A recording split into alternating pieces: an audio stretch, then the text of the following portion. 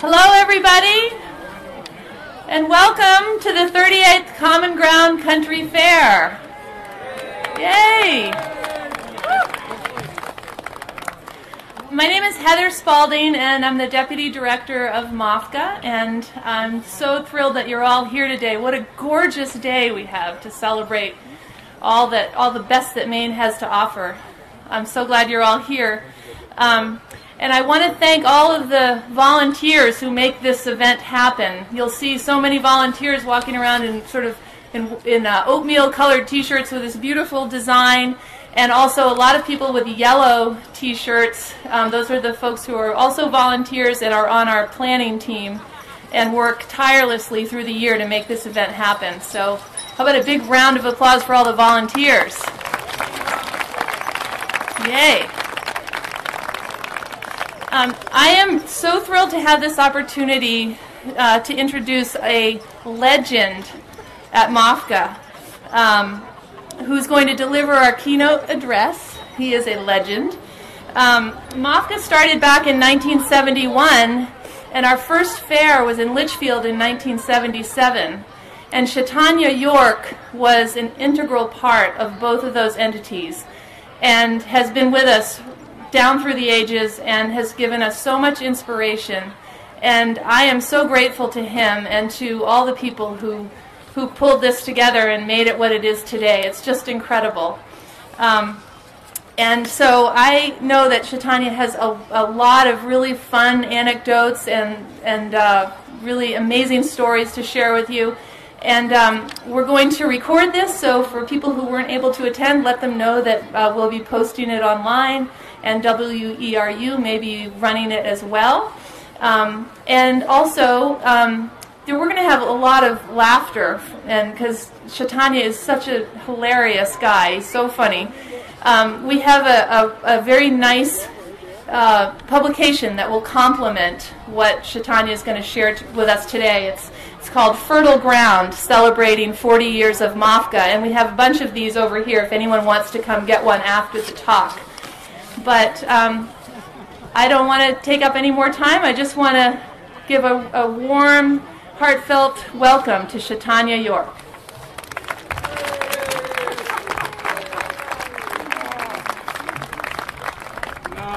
It's great to be here. As my friend Alan would say in coaching me for this, don't worry, be happy. So I'm going to be as happy as I can today.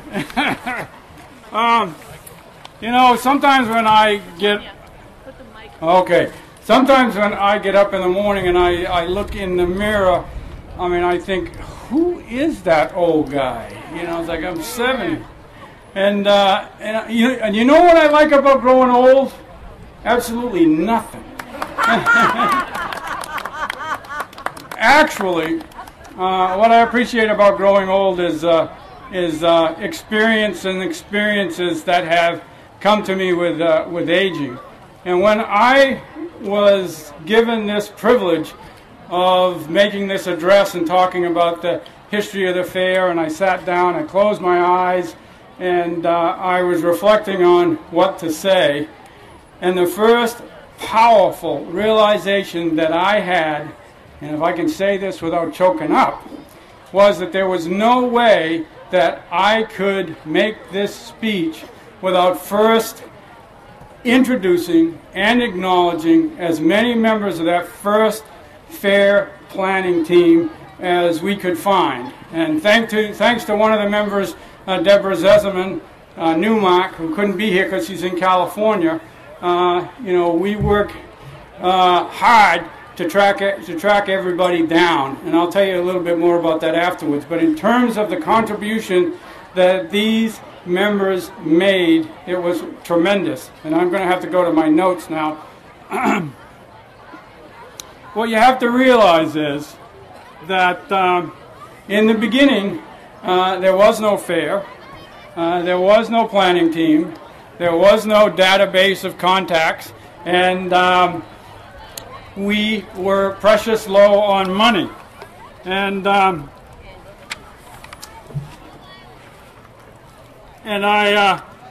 it became very clear to me that without the commitment and the dedication and the tenacity of that initial planning team, we couldn't have done this.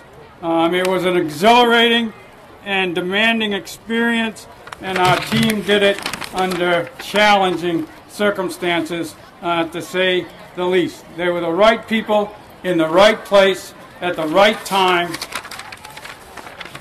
and like shoulders to stand on, they created the fair that first year, which became a foundation for the organization to perfect and expand support of MOFGA's mission and vision going forward. And they did whatever needed to be done to make it happen. And what that entailed for some of them was working nights, working weekends. We had meetings once a month, and commitment was the key to their effectiveness, and it was the key to the creation of the fair. And I am reminded of what Goethe had to say about commitment, and I would like to reread Goethe's quote about commitment, because it epitomizes their work, and it epitomizes, how we created the fair, and it happens to be my most favorite quote. Goethe said, "Until one is committed, there is hesitancy, the chance to draw back, always ineffectiveness.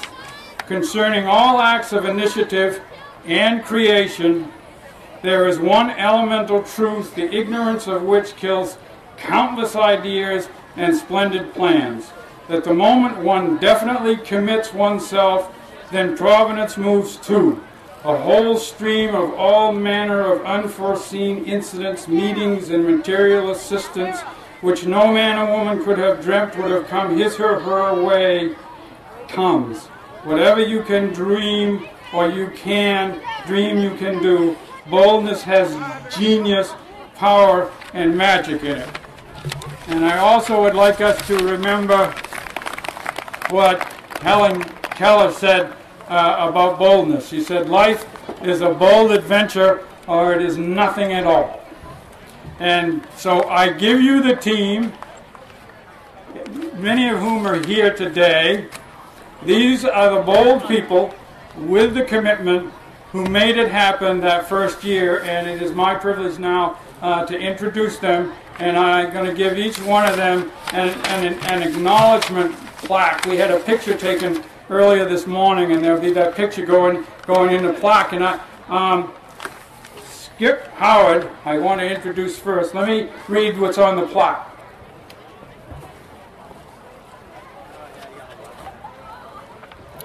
The plaque says, "You made it happen. Thank you. Skip Howard, foot race." That was his responsibility that year.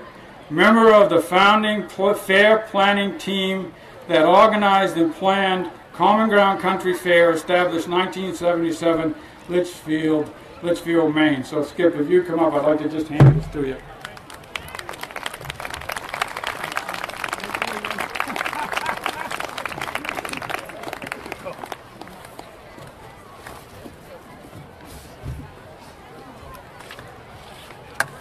Paul Bernanke. Oh man, I love Paul's positive energy. Thank you, man. Thanks.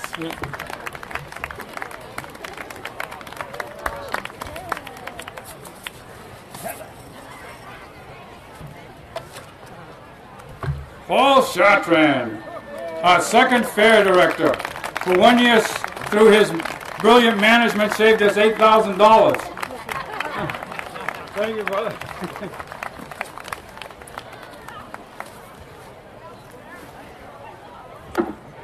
Gretchen Everson.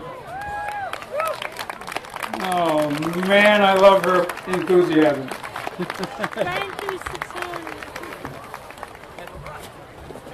Love you, brother. Take care, brother. And Andy Haskell is here to receive the award from his dad, who passed away in 2010. Andy, thank you. Your dad was one of my favorite people.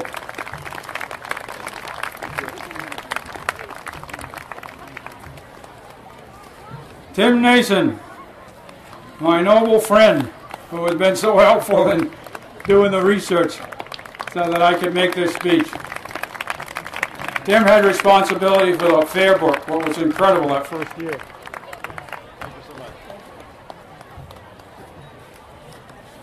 Sherry Spalding, superintendent of the exhibition hall, so critical to the fair.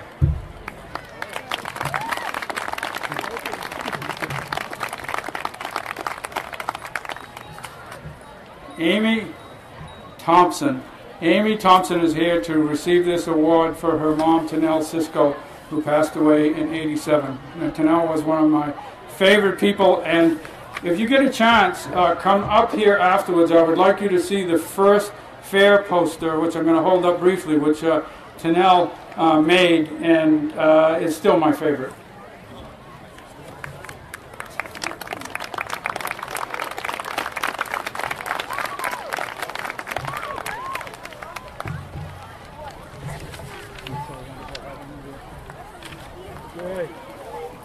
Richard Torrey! Finally found. Thank you, brother. Thank you.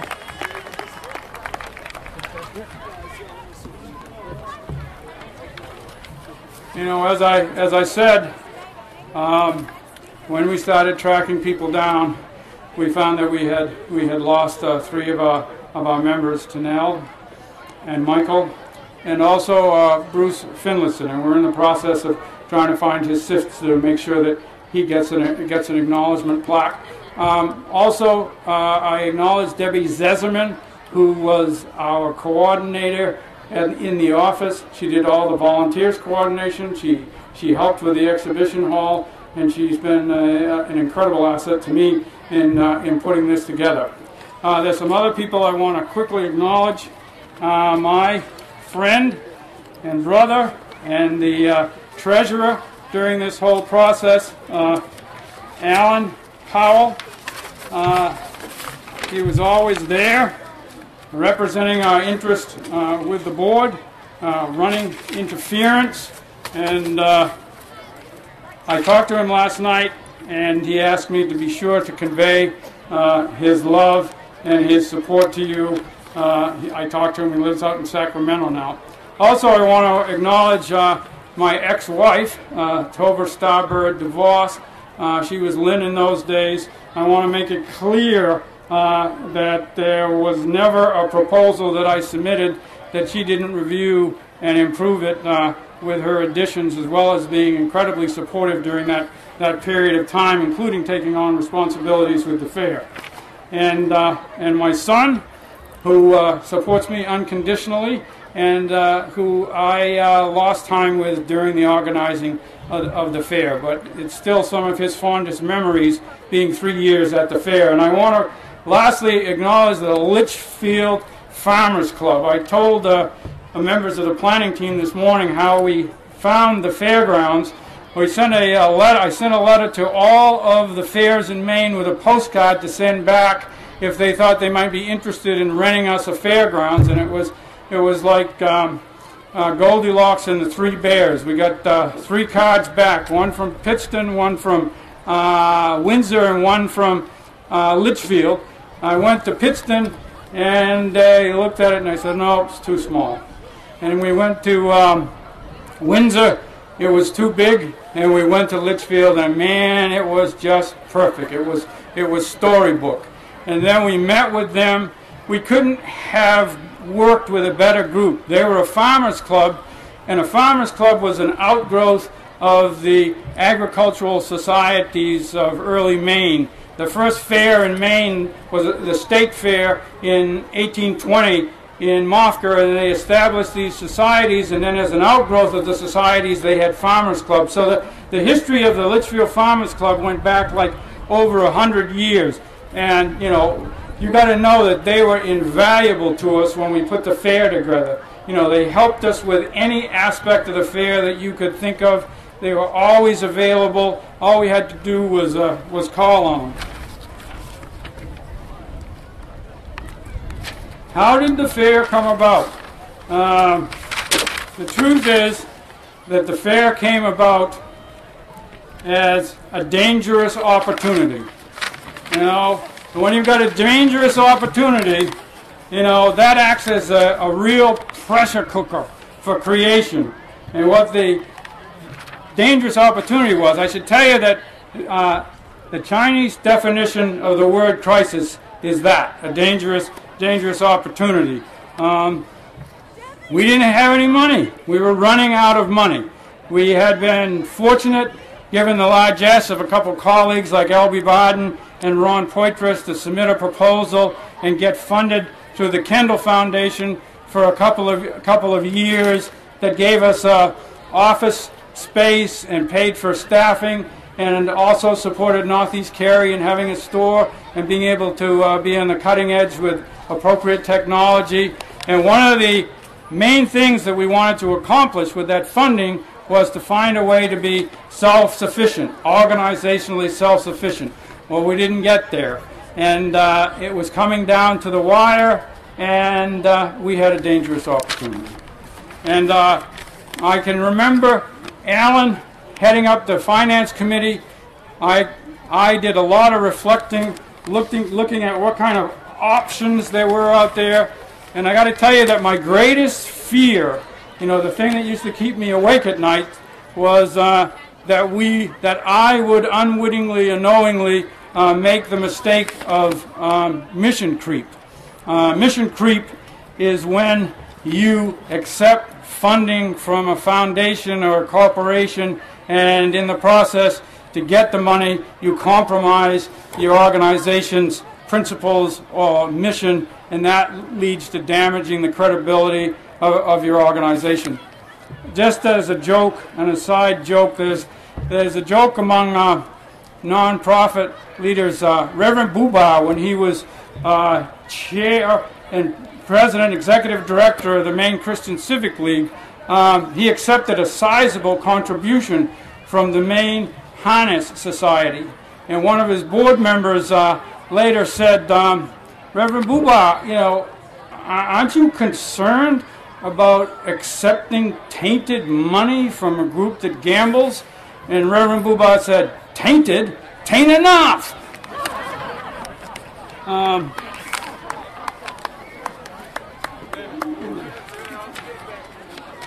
Okay.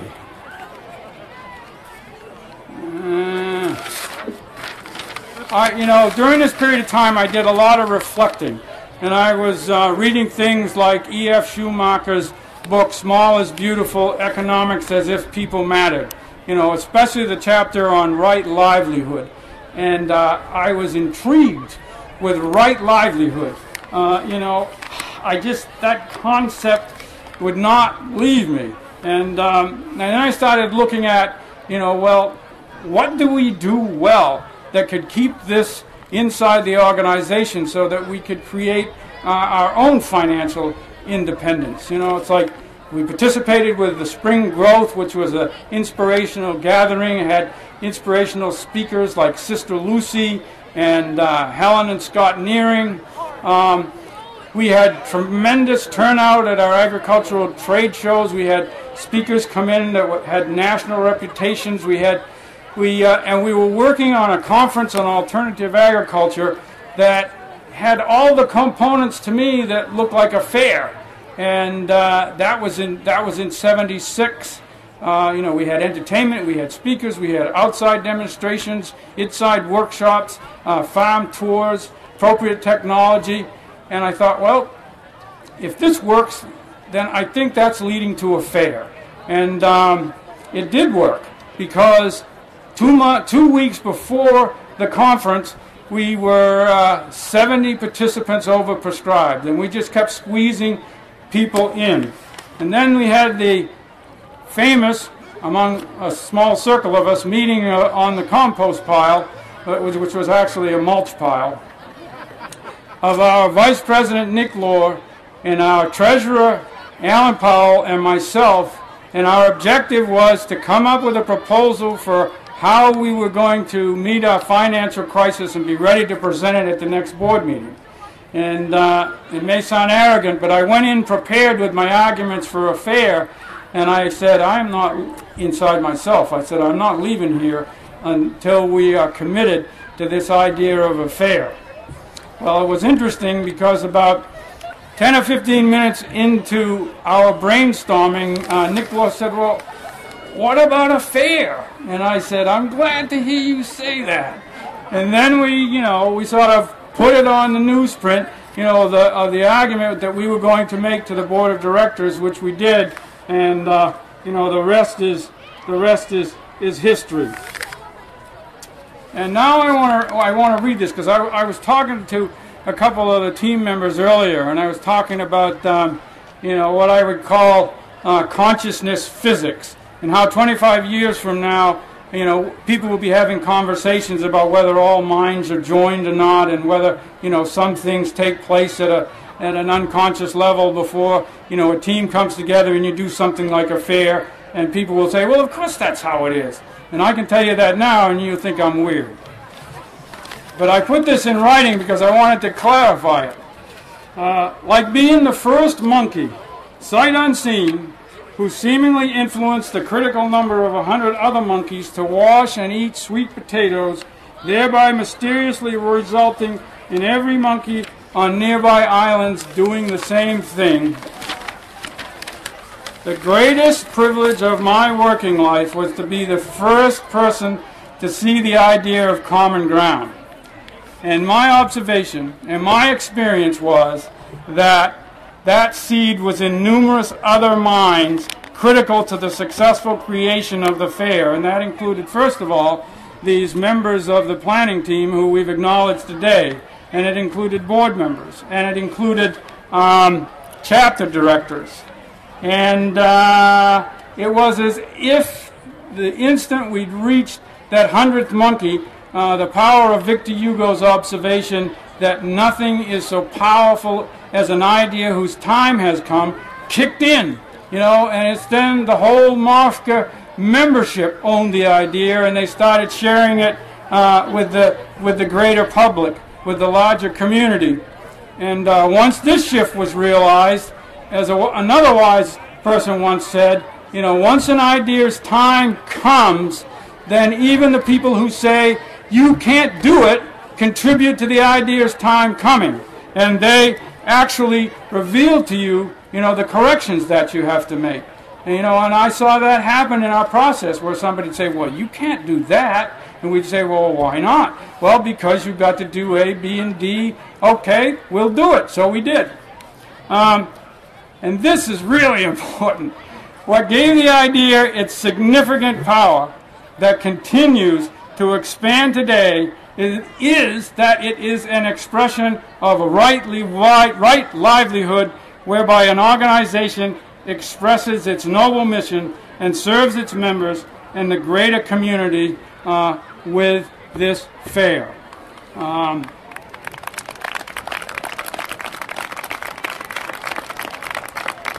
Simultaneously providing the organization with right livelihood to continue its work.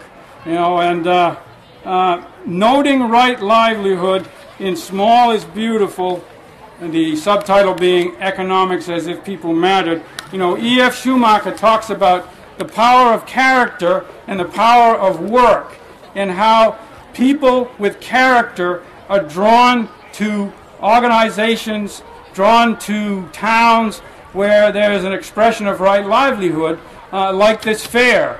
And that in expressing the character and doing the work, it's like a synergistic relationship between the character and the work. It strengthens the character and it strengthens the work. And both the strengthening of the character and the work strengthens the organization and draws more people to do it, who then add their character and the power of their relationship with work to enlarging the effectiveness of the organization. Look at the fairgrounds today.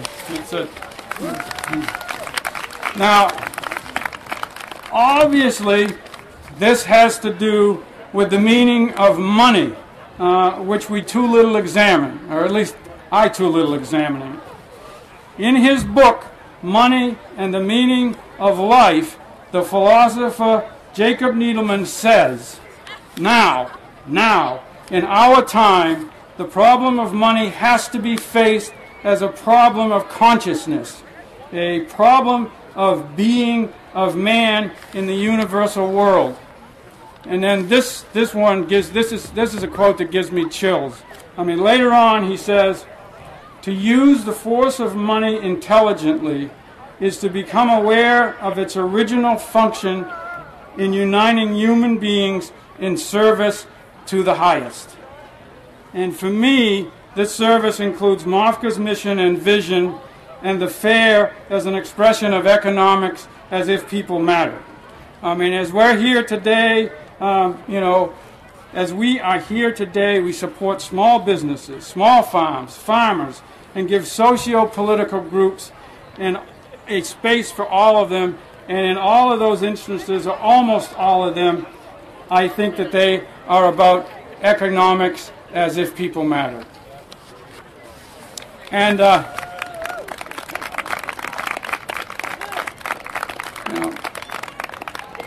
and it makes me feel good today that we're here today, and we're aligned with, in affinity with, on the same vibration with other places on the planet where they are about economics as if people mattered. Where they're about right livelihood. Places like Bhutan and places like Basque-speaking Spain, where by comparison with Spanish-speaking Spain, which has, I think, about 35% unemployment, Basque-speaking Spain has like 5%, less than 5% unemployment, because their commitment is to community and to cooperation and to equality and to economics as if people matter. And that's how I perceive the fair. Now, let me just talk about how we put the pieces together. And my friend Tim Nason has encouraged me to talk about my own relationship, particularly in my youth, with agriculture and agricultural values, and then how I was able to meld that experience with my work for MOFGA and my work for the fair. My formative years, 1 to 5 years old, I spent on my grandparents' small farm. They had the largest house garden in town, slaughtered pigs in the fall. We always had 100 chicks come in, had eggs, chickens, hens, fruit trees, and my grandfather also had market gardens that were a mile down this dirt road. He had the bean field, the potato field, all small holdings because he was legally blind. He did everything by hand.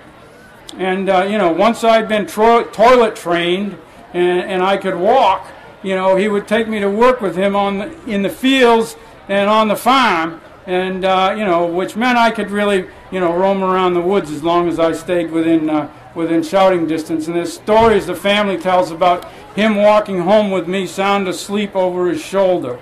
5th, 6th, 7th grade, I worked picking beans.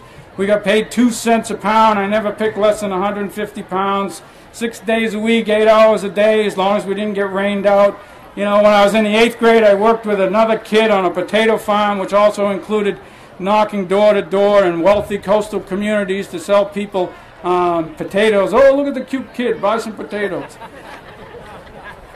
And then in high school, I worked on a dairy farm in Webster with my friend Jack Davis, his family had a wonderful dairy farm. Later on, I worked driving truck on an apple orchard, and then I spent a year, picking apples. But agriculture was always part of my life, and when I grew up with my grandparents, I ate at their table, I observed their rules, and I looked at life, through their principles and their values. I went everywhere with them, with farm auctions, and my grandfather would take me when he met with other small farmers.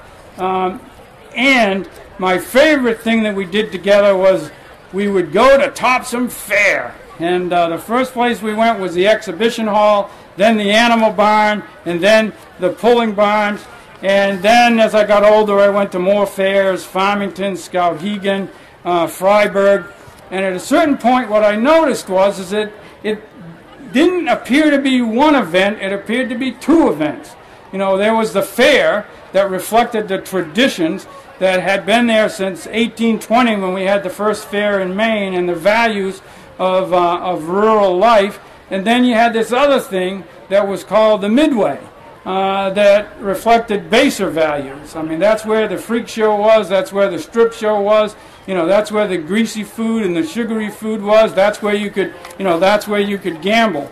And when we were talking about putting the fair together and putting the pieces together, that was obviously a piece that we left out.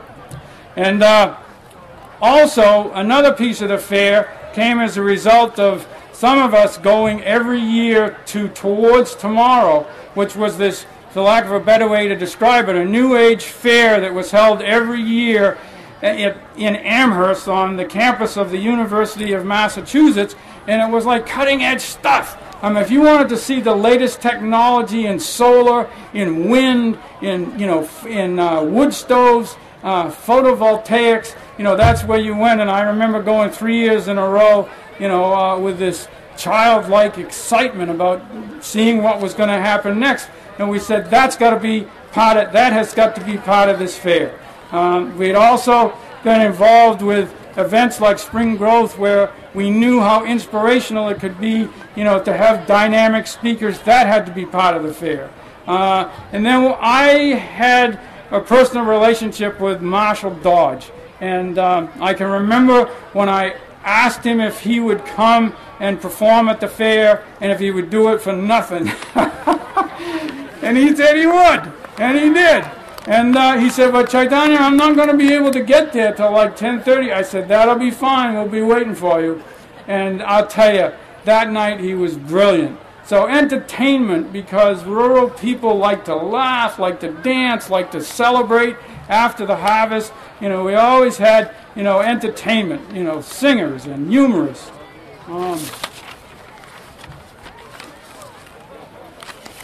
So, now, let's talk a little bit about my role, my part that I got to play for a few years. My first responsibility was to raise money. It's like, okay, Chaitanya, go find the money. It was to chair meetings and to fix problems with Alan's help. And, the expectation of the planning team is that I would deal with problems that related specifically with the board. And then one of my responsibility was to share the idea of the fair. And you will note that I didn't say sell the fair. I didn't say market the fair. I said share the idea of the fair, because that's where the power was. And to do that, I visited chapters. I talked to them about the fair. It's like people got it. They got what we were going to do, and they appreciated the concept of right livelihood. And my last responsibility was to finally get things out of the team's way so that they could do their work and make it happen, which they did.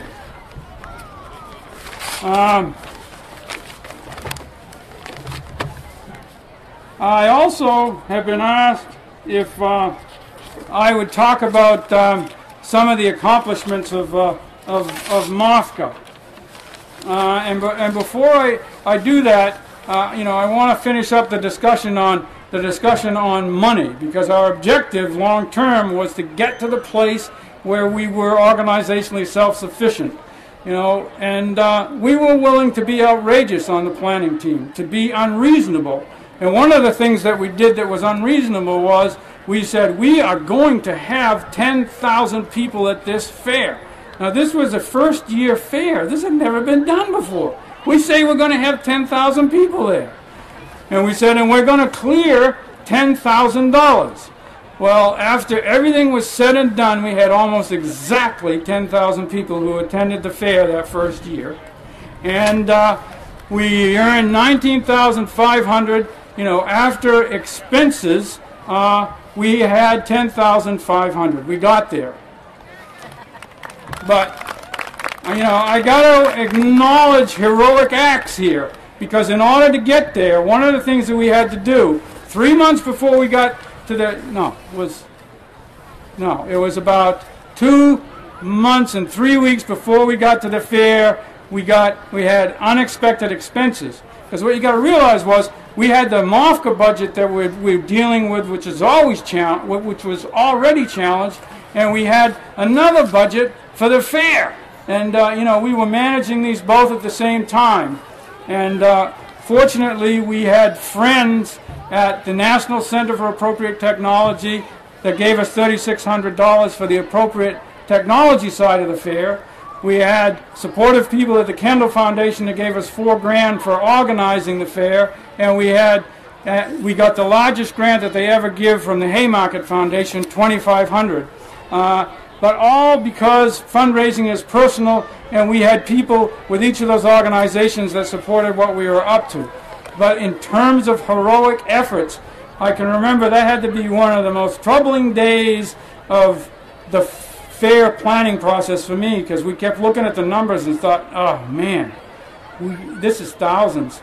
I sat down with the staff, Tanel, Tim, myself, Paul, and Deborah, and I said, would you guys be willing to go 2.5 months on half salary so that we would have enough money to get to the fair? I mean, do you realize what a tremendous request that is?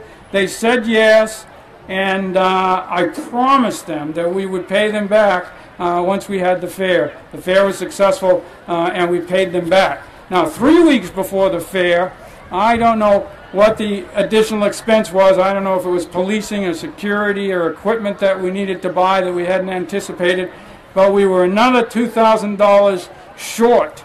So I called my friend Frank Hampel, who I call the planner, and I said, Frank, we got to have $2,000. Help us find $2,000, somebody who will loan it to us for low interest, give it to us quickly, and we'll pay him back in a month. Frank said, give me a couple days. So he called me back the next day, and he said, you know, that he had talked to Michael Mastronati, who was a mutual friend of ours, an attorney who was sensitive to community development and community issues, and he said, Michael has found an anonymous donor. He will loan you $2,000 at no interest for 1 month, and you got to have 3 co-signers. Frank Hempel, Deborah Zezeman, and myself were the co-signers. The fair was successful, and we paid back the money. I talked to David Vail about this, and I want to get it in. You know, you've got to realize that the fair happened in a specific context. There's a high school graduate, senior friend of mine. We went to school together, hi Pam. It happened in a specific context, which I call the time of the seas. And these were sea words which described the context that we were working in from, say, 75 to 79, and it also was words that were often used during that period of time.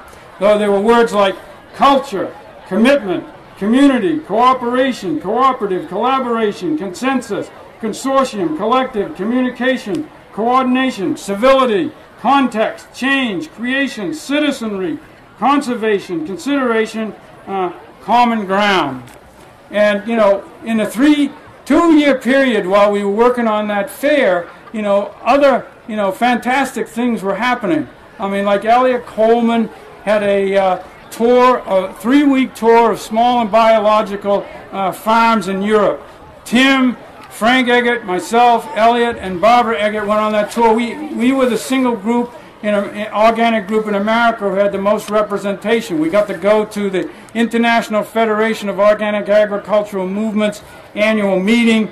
You know, we got to listen to brilliant people like Claude Aubert, who had written the definitive European book on biological agriculture. Hardy Volkmann, who was the director of the Institute for Biological Husbandry in Oberwil, Switzerland, highly respected around the world, including at USDA. And all 4 of us came back from that experience transformed, and we brought that energy into the fair, because, you know, we were changed such that we knew that whatever you called it, biological or organic agriculture, it was economically viable. It was environmentally sound. It was culturally supported, you know, and it was technically feasible. We got to go to places like this guy named Weichel, who just loved to invent things, and we got to see his appropriate technology for biological farmers to use. During the same period of time, I think there were like 16 different meetings, one every month, of people who were interested in putting together the Federation of Cooperatives. And the agreement was that you don't make a decision until it's made by consensus. And on that 16th meeting, everybody agreed FEDCO is now here to stay, and you know the value of that every year when you go to do your planting. Also during this 3-year period, there was a group that was dynamic and powerful and had broad-reaching influence on Maine, and that was the Maine Consortium for Food Self-Reliance, which included MOFGA, Sam Ely Land Trust, the Small Farms Research Development Project at Bowdoin, I think I said Sam Ely Land Trust, FEDCO, Center for Human Ecology Studies, and Coastal Enterprises Incorporated, and it focused on legislation writing, policy making, research and planning, and if you ever get a chance and they're available, I hope I can remember, David, it's like after the Food and Farmland Study Commission issued its findings, then another study was done by 5 members of the consortium, which is called The Past, Present, and Future Competitiveness of Maine Agriculture, and it is a brilliant piece of work. Okay. I was also asked about accomplishments. Can I keep on going, or am I tired? Okay. All right, accomplishments for MOFGA. It's like I was thinking about, well, what kind of criteria should I have for accomplishments for MOFGA? And the criteria is, what I love to do and what was fun, and that was working with the chapters, because it's like 1 year, 78, we had committed to having a chapter in every county. And that year we had a chapter in 15 counties. Remember, we have 16 counties in Maine. And we had a meeting that had been set up for Piscataquis County so that they could establish their chapter. And there were 6 counties that had 2 chapters. So at one point we had 21 active chapters in the state of Maine. And as far as I was concerned, that's where it was happening.